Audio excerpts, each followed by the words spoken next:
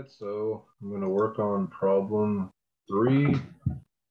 And in this problem, they want me to write a Python function that takes two sets of coefficients.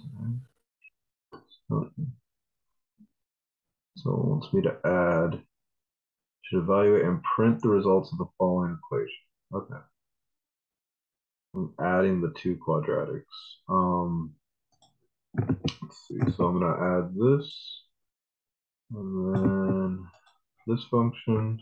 And so it wants me to print the results. So I'm going to print, I'm going to call, just copy and paste. So I'm going to call this function inside of this function. And just grab that and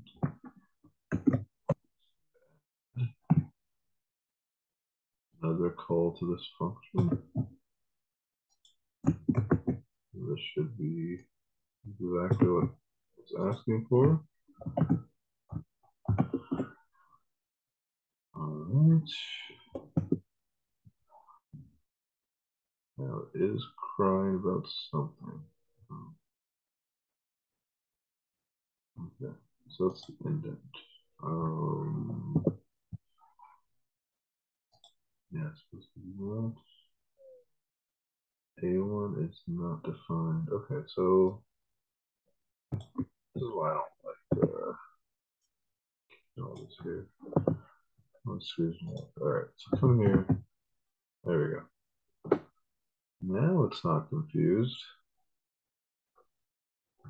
And just come down here and we're going to test it.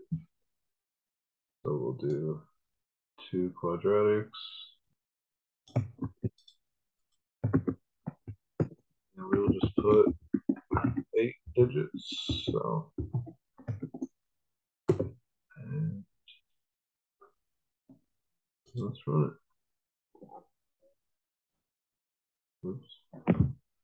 Okay. There we go. Yep.